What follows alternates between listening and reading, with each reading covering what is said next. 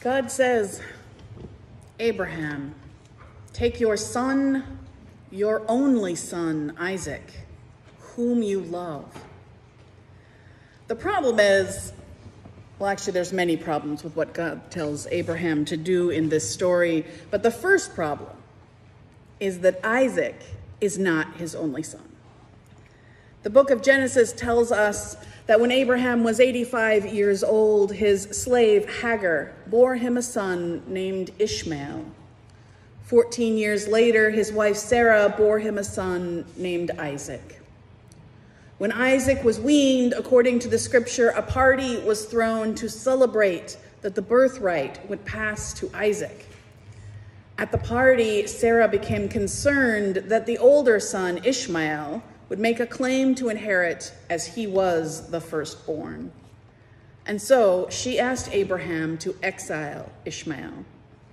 Now, there are reasons why Isaac was the son to inherit and not Ishmael, not the least of which is that Isaac was the firstborn son of the wife, and Ishmael was the firstborn son of the slave. But two sons indeed had Father Abraham. The text tells us that Abraham was distressed by this request. Of course, Abraham was distressed by this request. But God assures him that Ishmael will be the father of many nations, just as Isaac will be the father of many nations. God's favor, God's covenant, will follow Isaac's descendants, but Ishmael will also prosper. Then when we read on, we get to this heart-wrenching scene. Abraham gives Hagar a skin of water and some bread in the morning and tells her to take her son and go. No preparation, no directions, no plan. Just go out into the desert. They go until they have no more water. Then Hagar puts a dehydrated Ishmael in the shade of a tree and turns her back to cry and pray because she does not want to look upon the death of her child. And she has no more water to give.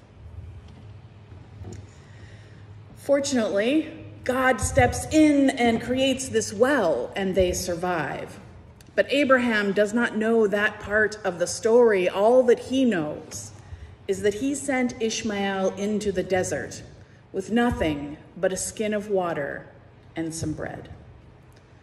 Now, we don't get to know how long passes between sending Ishmael to the desert and God calling Isaac your only son.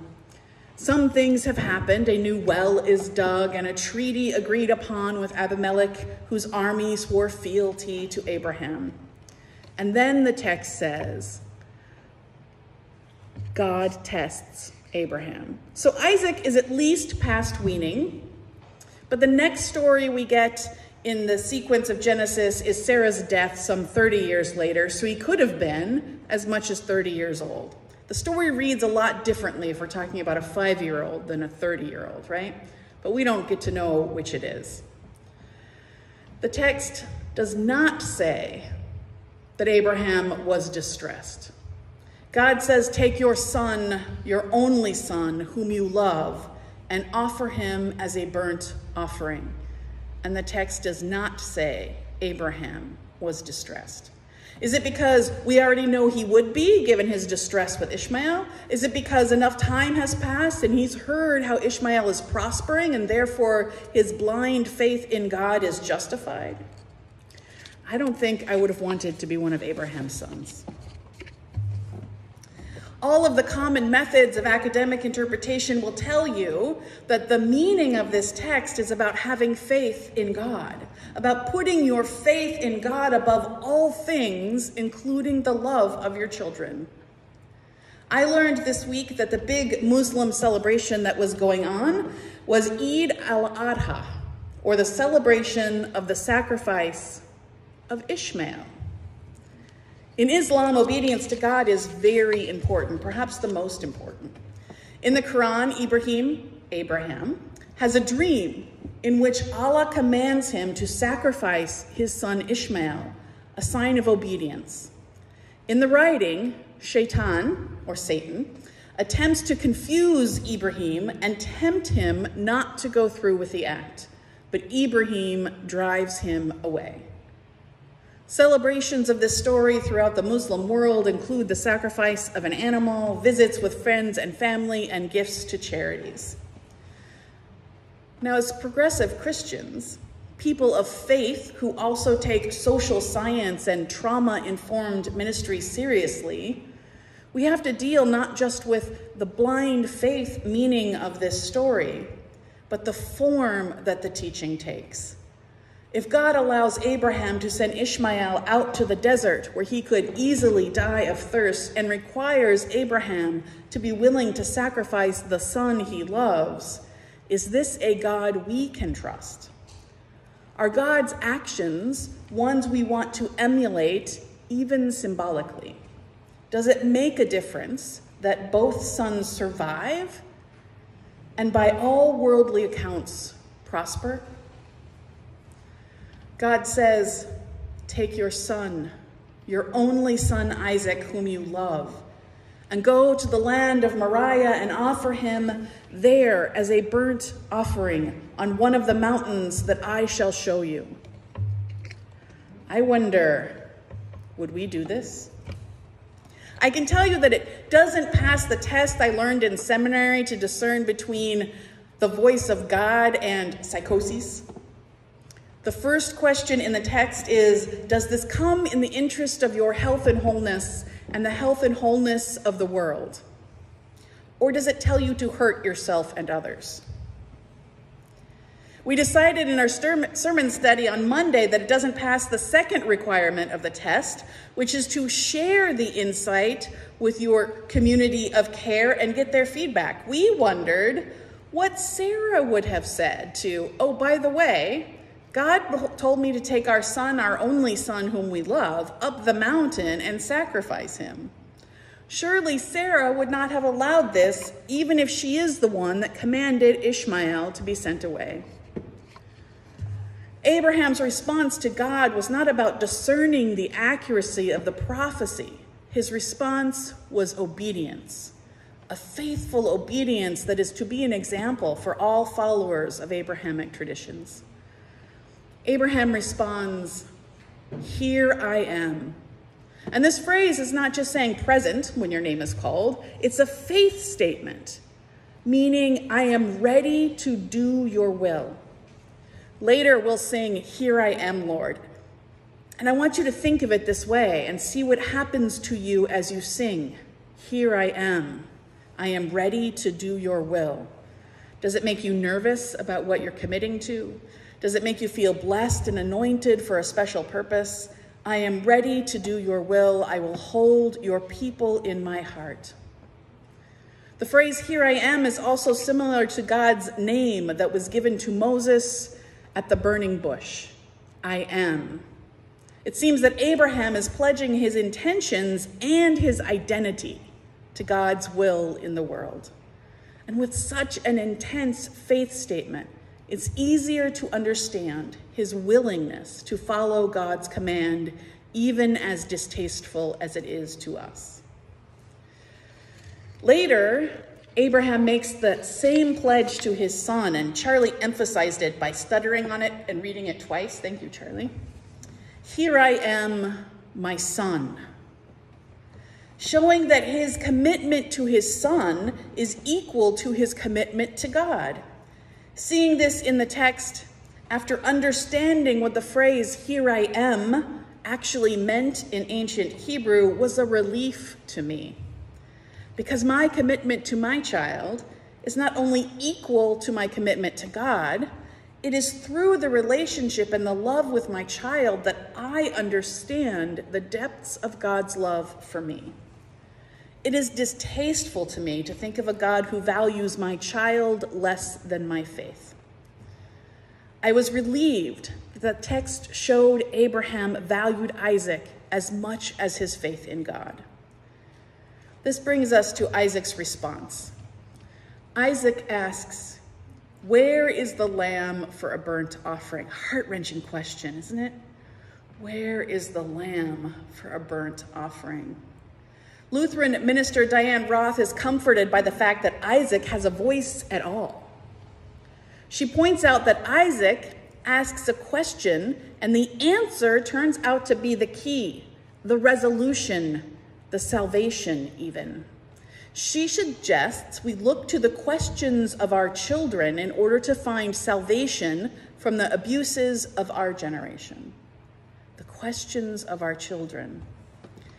This reminded me about the voices of children in the film The Letter that we screened here recently.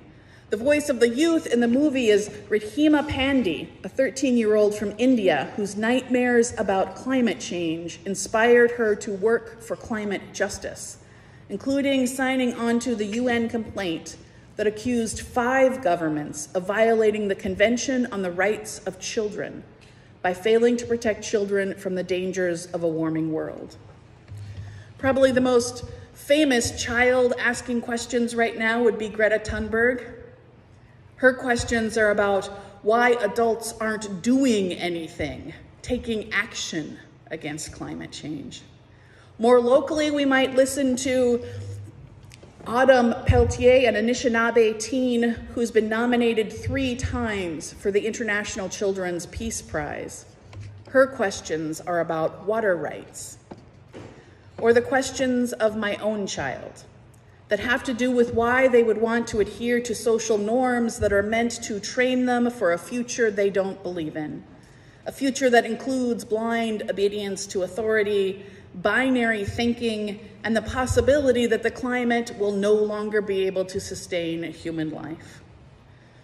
Where is the lamb for a burnt offering?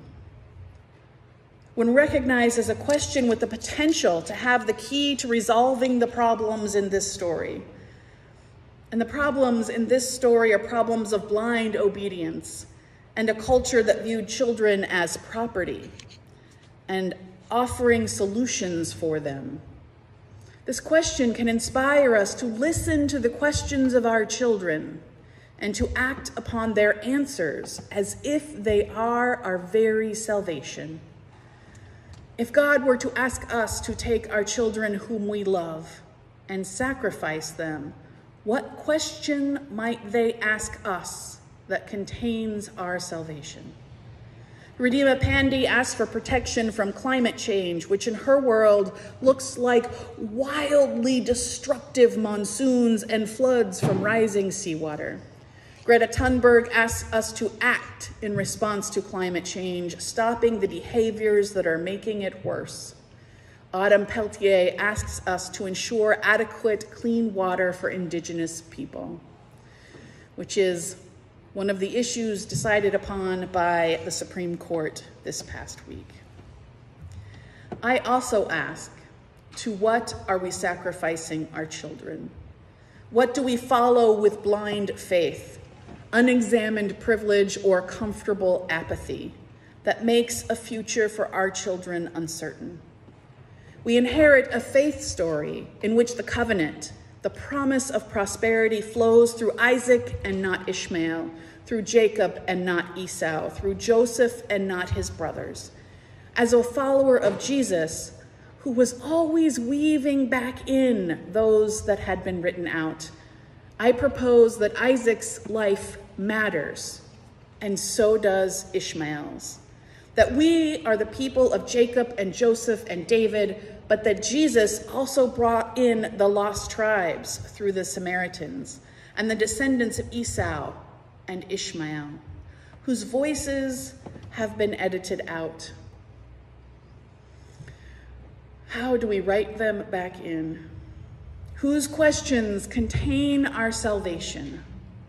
I think I have answers, but I was invited into a conversation this week with someone whose answers would be wildly different from mine. We disagreed on something that is fundamental to my life philosophy, but our explanations on how we got to our disagreeing places sounded identical. In the explanations, we agreed. I think it was the catchphrase, the rhetoric, the binary thinking that you are for me or against me that made us disagree. So instead of answers, I leave you with the questions. Whose voices do we need to hear? Whose questions contain our salvation? May those who have ears be able to hear. Amen.